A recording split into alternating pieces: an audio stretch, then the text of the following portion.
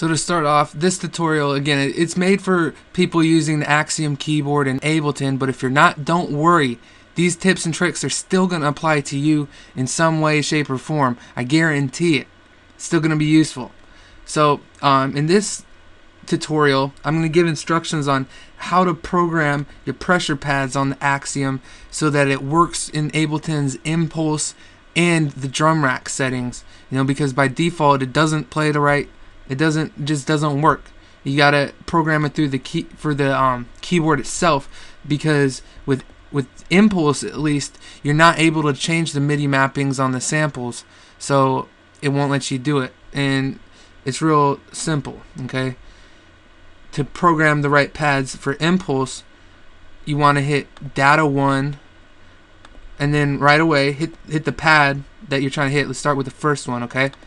So hit data 1, hit the first pad, and then as soon as you do that, go to the number pad and type in 60. Then you can hit the second pad, and it'll pop up on the screen with the number again that is programmed to, and you want to hit 62. And you want to go through all of the pads like this in a certain fashion. The first one's 60, second one's 62, third one's 64, third one's 65, fourth one's 67, fifth one's 69, seventh one's 71, and the eighth one's 72. So once you have those numbers, it'll play the right sounds when you hit the keys, when you hit the pads. So that's real cool. Okay, but next I'm going to talk about Ableton's drum rack, because drum rack's a lot better program. It allows you to have more than the 8 sounds, and not only that, but it allows you to put individual effects on each of the sounds. So it's definitely something that it's better to use. But the only problem is you have these 8 pads programmed, right?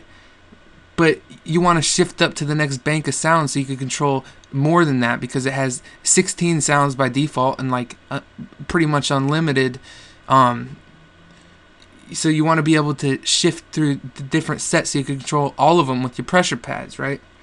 So I'm going to show you a trick on how to do that, and this trick is going to involve the same programs that we used in the last tutorial, which is Midi Yoke and Midi Translator. So if you didn't watch the last tutorial, you're going to have to watch that to learn how to set those up and how to install it, because there's a couple tricks involved. So here's the link up on screen for that last video. Watch that first and then come back here. Okay, the second, what we got to do now, we're going to deal in with the drum rack. Okay, and the drum rack, the MIDI inputs are assignable, but you don't really want to mess with that. Okay, so we want to use the regular MIDI settings. So if you're switching to drum rack, you're gonna want to go through it again, and these are different settings. You gotta do the same thing. You gotta do data 1, hit the pad, then for the number for the first pad you want to type in 36, and then the second one's 37, third one's 38, fourth one's 39. It just goes up one number at a time for all of the drum rack settings. It's a little simpler than the impulse. Okay, so you have all of those programmed now, but it's only working for the first 8 sounds in your drum rack. We want to be able to bank up and do the next 8 sounds, and then bank up again, do the next 8. It's going to take a little bit of work here, but once you do it, it's real simple to switch. It's just this hack with this Midi Translator program that's running through the Midi Yoke. Okay, so I already have my preset here that shows you how to do the Control Z and the overdub hacks. Now we're going to start a new preset. Going to name it Bank 1. Now hit add. Let's name this 1 because it's the first pad. Now for the incoming trigger, all you gotta do is hit capture MIDI and hit the pad. Hit apply. Well, now we want to go to the outgoing. For the outgoing, we gotta go back into Ableton and it's this C down here. So I'll keep my finger on the note. Just find out which note it is on your keyboard that's playing the sound. Go back into the program, select the outgoing action type, hit MIDI message again, hit capture MIDI, hit the button.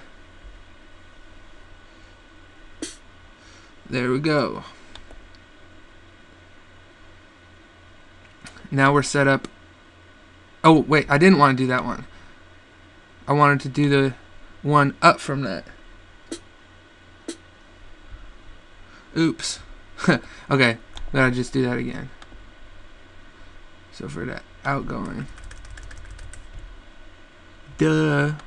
Why aren't you guys telling me I was doing it wrong? Okay, we want it to play this sound.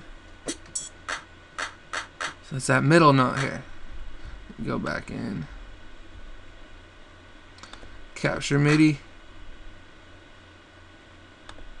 Now we're set up. And let's start a new one here. Let's start off with the add to edit for the outgoing MIDI message again. I did that just because I had my finger right next to it so I could remember. Now go back to the incoming. Now hit that second pad. Hit capture MIDI. Hit the second pad. Hit apply. Now I should have those first two mapped. So that's that. Then yep. Now that those two are mapped to the next set up. Now we just got to go back through incrementally, and if you go back and look at these, that one's 96 to C, and this one's 96 to D. So let's guess the third one is gonna be, let's do add. Let's check the incoming.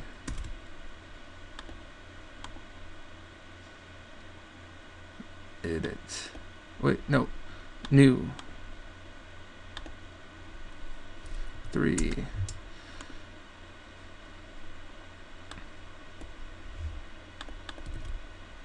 This one's gonna be 26 for the incoming. And what's that? 96 to E for the outgoing.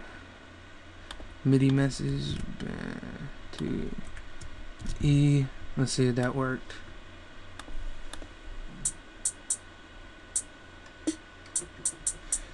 Yep, that one worked. Okay, so you just got to go through all 8 of them like that, and then you'll have it all saved into a bank.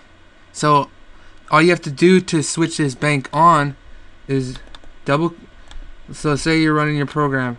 Now I'm have the first 8 going. You double click onto here, hit bank 1.